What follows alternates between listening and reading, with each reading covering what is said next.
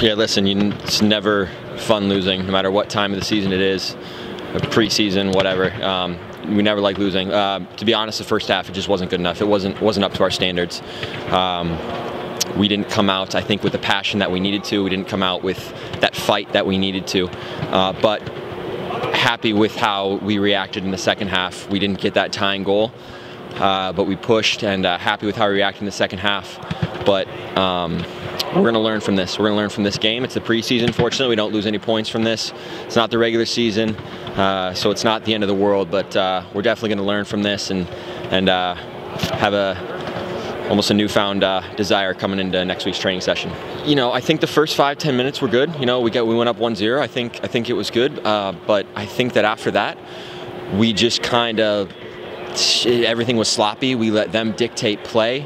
I think the main thing is that we didn't show enough of that hunger, that fight that we showed in Florida. We showed that in the second half, and we didn't let them breathe in the second half. But the first half, I don't think that we showed that fight and that hunger. And now we know, though, it's a lesson learned. It's a lesson learned for us.